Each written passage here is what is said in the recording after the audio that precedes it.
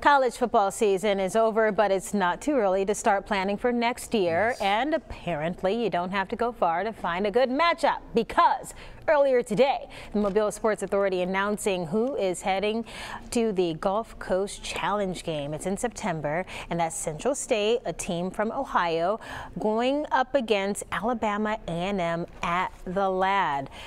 Oh, the goal behind the Gulf Coast Challenge, of course, bring more people to the port city and show off all there is to offer. The second annual Gulf Coast Classic, or Challenge that is set for September 28th. Tickets are on sale right now. You can find them on the website.